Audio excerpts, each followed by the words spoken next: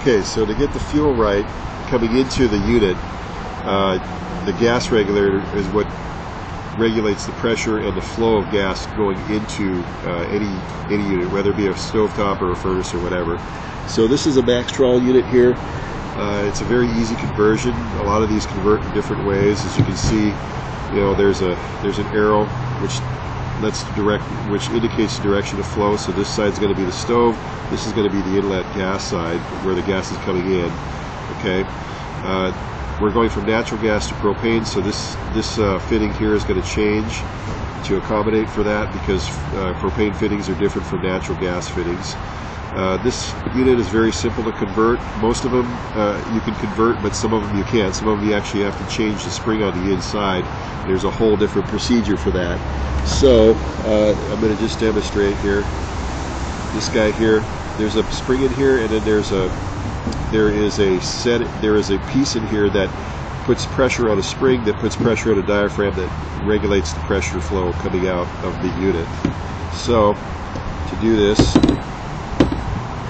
has to be, this top screw here has to be removed. Here is what determines the flow, and I always look to see if these guys, if these O-rings here are intact when they come out. And you can see that there's a spring inside there, and the pressure on that spring will determine how the gas flows through this unit.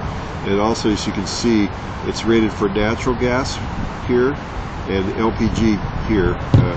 Let me just flip it upside up here. Natural and LP.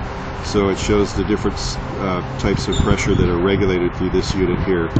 So to change the pressure going through here on the outlet side, you know, that goes into the stove, this guy here, just a simple thing. You just take this and just kind of, you gotta take it off like that.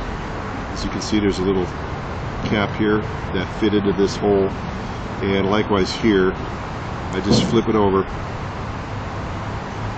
It sticks into the cap, and now it's all set up for LP. All I have to do is put it back into the unit, so it goes into the unit, it fits right on top of that spring, puts extra pressure on that spring to regulate it even more, because LP, liquid propane, does flow, is a higher pressure gas than natural gas. And then of course, I just tighten this puppy up here and it's all done.